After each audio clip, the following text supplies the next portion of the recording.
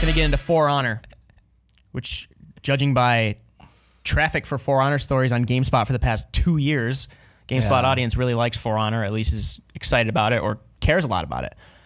We've been playing it. Rob and I, like I said, Kelly's been busy with Halo Wars 2. Have you played For Honor at all? I have not. Okay. And my first question for you is, I don't care about it at all. I have not been interested. That's not a question. She's not there yet. Should I be? Shut up, Mike. Sorry. Should I be? Should I be more interested than I am? Like, should I have this on my radar? From what you've played. I'm more interested than I initially was, if that answers your question. Okay. Yeah, you were kind of, every time I would mention it even, did you play Bear? You'd be like, no, I'm not interested. Like, literally, I've heard that come out of your mouth. Well, I played the closed alpha back in the day. Okay. And it did interest me. But I think now that we kind of want to focus a little more on the story mode during the segment, but obviously we can talk about the whole game. I think just because story mode is the new thing no one's touched yet. Well, game released yesterday, so I guess people have touched it now. But it was one of those games where it was much deeper than I initially thought, like really deep. In the sense that there are a lot of things that tutorials won't even tell you, or the game might not tell you initially, that you know, this emergent stuff that comes up as you play more. Okay. If you're looking for just a good story, don't. Is it really bad? Because I wouldn't expect a great story from a game that's multiplayer focused. It's serviceable. With like, for the story mode purposes. So the story mode functions just kind of like a training ground for multiplayer. It really is, yeah. And it will show you different, you could follow the path of this warden for the knights, then follow the path of a samurai with the samurai, and then a Viking. And it becomes this, you learn new moves in each mission, and then it also frames it with this bare bones story, which, Rob, you can't really stand, can you? Yeah, it was kind of, I just wasn't into it. Yeah, I'm not trying to like dock the game for not having a good story, because I didn't expect it all, and it's a multiplayer focused game. So yeah, but it's almost to the point where it's like painfully cheesy at some parts. Well, yeah, that's the difference. Is it's like, it doesn't have to have a good story, but if the story is so painful that I don't want to get through it, that's another story. It's not another story. You know what I mean? It's that bad, but it is. I have a hard time explaining. It's very like it's testosterone driven. It's boring. For me, sorry, that was loud. For me, it's fine. For me, right here, boring. this scene right here. He says, he was expecting an army. They sent me. Oh my God. It's just, that's the. I'm pretty sure that's a manly verbatim. Man doing man things. Just guys being dudes. Just a couple of guys being dudes. For me, what actually kind of just like takes, it sounds like minor, but what kind of takes me out of it is the fact that only once so far, I've played like the first 4 chapters of the Crusade. What's this? A Warden. Excuse me. The Warden. Yeah. You don't see anyone's face. You see the main one dude's dude, face, and it just comes off as just a guy in a VO booth. That's what I keep hearing. Maybe that's because like I really enjoy voice acting for the most part. I'd like to hear good voice acting, and so when it's just two guys in helmets, I just feel like I'm looking at a talking helmet. Sure, and that gets tiring for me, where I keep seeing two guys who aren't looking at each other. They're just looking away. It's just like it nags me. They're cool dudes who can't look each other in the eye. Well, like you said, a big problem is not seeing faces and not having some kind of facial emote. They do these emphatic, dumb gestures all the time. Because how else are you going to, visualize someone talking or someone expressing concern or emotion? So you have these exaggerated arm motions, like just, I'm going over here. Yeah. You can't see what I'm doing, but I'm waving my arms around. Wait, can we cut back to Rob so we can do it one more time? Sorry. Come on, let's go. Follow me. Or it's like, I'm right here. And so it just gets annoying for me, and I get tired of that. Yeah, and like we said, I don't think any of us were expecting a great story, but in terms of the structure of the campaign and how it functions within the game to prep you for multiplayer, I think it's serviceable. It gets repetitive when you're just plowing through the I don't know if you want to call them like creeps, I guess, if you're going to use a MOBA term, plowing through them. But then obviously the game is at its best when you're fighting another hero unit, which you have to block and parry and use specific attacks against, and that's where the multiplayer comes in, because those characters are other players. And it does a good job prepping you. I would actually recommend, if you're playing for the first time, the campaign serves the story mode. I don't even know if they call it a campaign, but you get what I'm saying. It does a good job of showing you the ropes for sure, rather than just a bare bone tutorial. And there's like high production value. This game looks really good.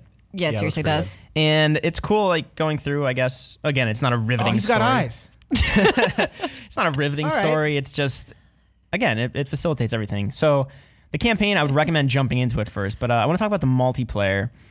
This game is far deeper than I think we all were thinking it would be, but it's definitely far deeper than we all initially thought, or a lot of us. It's like a 3D fighting game mixed with these MOBA aspects, which I think are implemented really well. It can be intimidating to go up against people because you have these 3 block directions, you have these 3 attack directions, but you also have a heavy attack, a light attack. You have these shield bashes like body slams. You have these drop attacks. It's crazy. Like they actually managed to make this multiplayer melee game with kind of modern multiplayer tenets like control zones and whatnot and MOBA like creeps, and it works well. I like it. How's the balancing for you so far? In terms of like the character balance, Yeah. I think it is balanced in the sense that, you know, you're going up against, I forgot what this Viking he's fighting right now is called. So I believe this is a warden that they're playing as, the Knight's Warden. But you have to read each character differently, and there are telegraphs to certain moves. Each fight against another player feels like a boss fight almost, this duel, because you can dodge, but you can also block, but you have to block in the right direction. So this, I don't know, there's like a Valkyrie character. I mean, they might be the ones with a spear. They'll be harder to read, but they're faster and do less damage, but they'll be harder to read than a warden might with his 2-handed sword. Oh, this isn't a warden. This is a samurai, sorry. Right. But you can see which side they're holding the sword on, so you see where they're going to attack from, and you can kind of parry it. But yeah, it feels really balanced in terms of how, you know, this one character is really fast and quick and dodge-based, more of a, you know, kind of like a rogue skirmisher or something, as opposed to this tank character who deals a lot of damage. There's a Valkyrie right there, if I'm not mistaken. It feels balanced, and it feels like each character has their own very distinct style, and it feels like every time I go up against one, I'm learning something new every time. I'm nowhere near being a good player in this game. Right. People destroy me. I have like a conflict as I've been playing the campaign or the story mode. It's you lock on to a guy and you do that just square off, and a couple times I thought I was actually I don't know I thought I was in the right mode, but it was actually just AI. Yeah. They put like a clan tag on it. And I remember just thinking like, I know this isn't a real person, but man, that'd be intense because you just have these situations. I was watching Matt play for like 2 minutes, and he was playing online, and the teamwork seems real heavy, and that's what's like cool is you really want to have some team chat going because he was doing like he was up against this one guy. Another dude comes in, so now it's 2v1. In those situations, you're really on a retreat. You're just all defense. So he just lured these guys into a hallway, and then came out, and his buddy was there. One of the other enemies was like almost done. He was clearly trying to get to him, but he was the guy was behind his other one. Lured him out, and his teammate just came with a finisher. It was like, excuse me. Yeah, there are a lot of great moments in this. Oh, and it was just this. Matt played it so right. It was just like that was 2 minutes of just watching him. It looked really, really intense. We have people in this office that play like Street Fighter or Marvel vs. Capcom all the time, and obviously it's a fighting game. You can watch and notice when someone's good as opposed to just button mashing. And this is very much a fighting game. If 2 people go up against each other brand new, they'll probably button mash. And I think Spencer, who's been playing this a lot in our office, says it's one of those games where you have to really be patient despite how frenetic it looks, and you have to take the time. Defense is huge in this game, which I love. It looks like Dynasty Warriors when you're going up against creeps. But when you go up against a hero right here, just out of nowhere, I love the feeling of being like plowing through creeps and trying to push that front, and then all of a sudden a hero comes in where you're like, fuck, this is a whole different game. It's becoming more about wits. It's funny when you see 2 people that know what they're doing going up against each other because they'll be switching their guards, waiting for the other to attack. Right. So it's like it reminds me of the scene in The Office where Dwight and Michael and Andy at the end of the role-playing game, the Savannah murder, they're just like, it's like a standoff, and you're looking at each other. I don't know if it's going to happen. I want nothing to do with this. You're looking like you're in different poses, and it's like an interpretive dance against each other.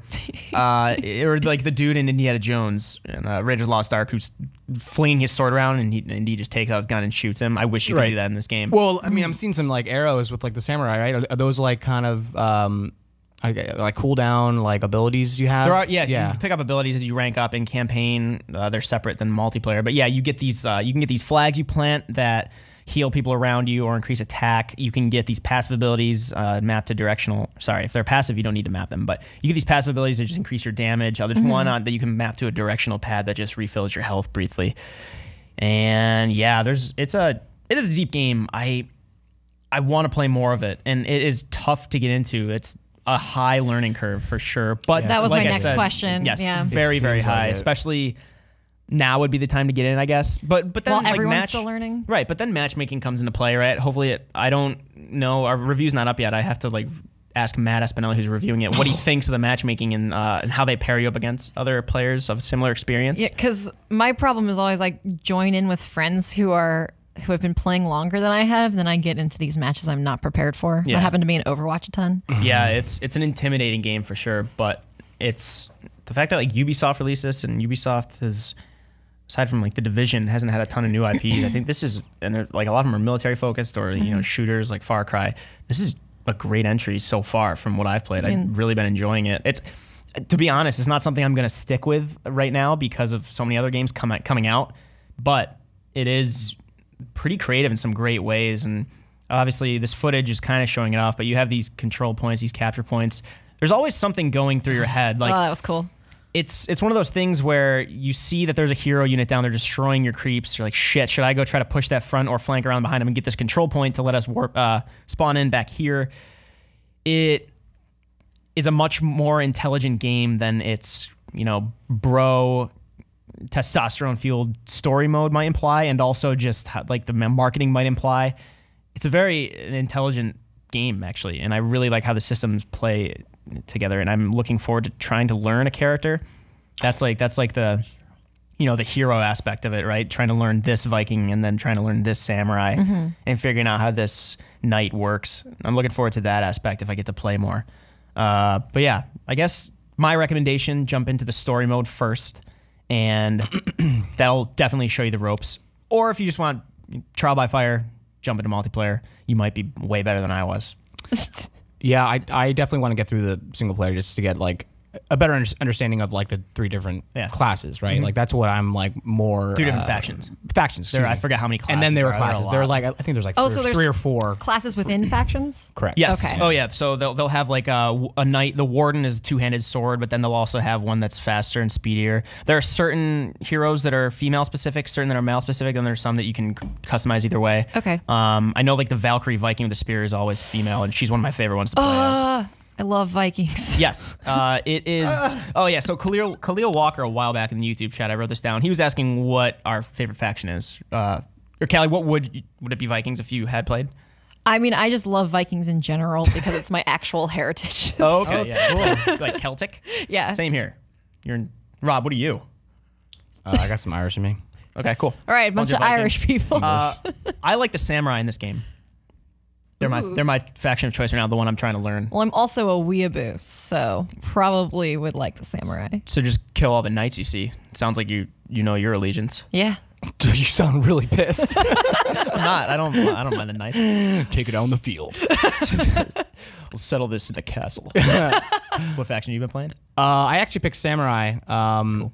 But yeah, again, like I don't know. Like I picked it to play a little multiplayer, and I was like, all I've been playing is the the Vanguard Crusaders. Is there some sort of what's the term? Asynchronous multiplayer in this game where like there's this constant war between the three factions? I like saw some of Helldivers did? Is that? Because that'd be cool. It kind of looked like that. They from want the to map. foster the allegiances between different factions, right? It'd be a shame not to do that. But it looked like that same map, and I wish I knew for sure. It looked like that same map also was broken out into like game modes. Right. As well, yeah. Yeah, there's Dominion, there's the game modes are escaping me right now, but there are some that are more control based, there are some that are, just the 1v1 hero mode actually, once you jump into multiplayer after you play story mode, do 1v1 hero mode first to figure out how. Sorry, someone just mentioned Syracuse in the chat. Apex Penguin. Mike, Syracuse for the win. Ignore it, keep going. I don't know if he's in Syracuse, but it's weird. It's my hometown. Keep going. Sorry, derailed me. 1v1. Got some memories that just came flooding back. Syracuse, that's a name I haven't heard in a long time.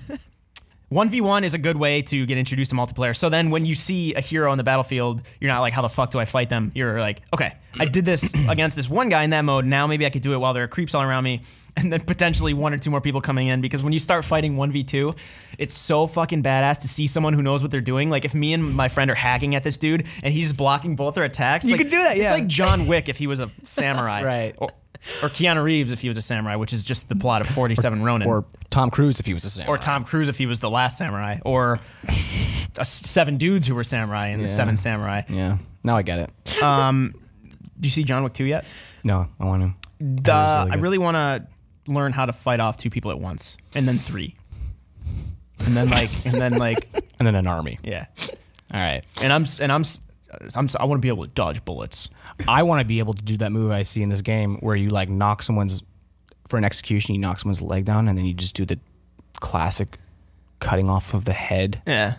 There's this one that doesn't make sense to me. The wardens. So if you kill someone with a heavy attack, Okay.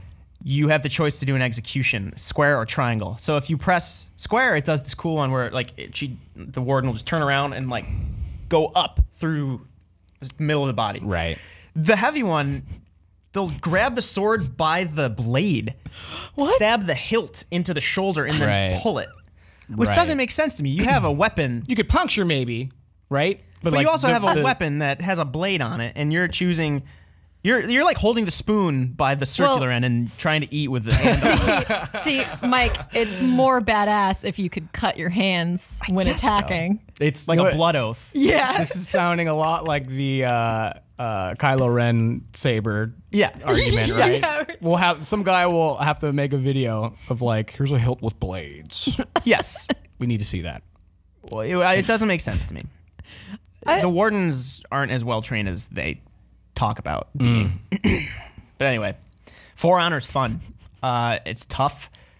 Be ready to devote some time to it if you really want to learn it, but I recommend it. Matt Espinelli's review will be up sometime soonish. He's plowing through like a lot of it. It seems like he's pretty high ranked by this point. Seems like he's pretty good. I don't want to play him because I'll get my ass kicked. But yeah, For Honor, that is out now on PS4, Xbox One, PC. So go check that out. Let us know what you think once you play it. If you have played it, let us know what you think. Callie Plaggy on Twitter, Rob Handlery, Mike Mahardy.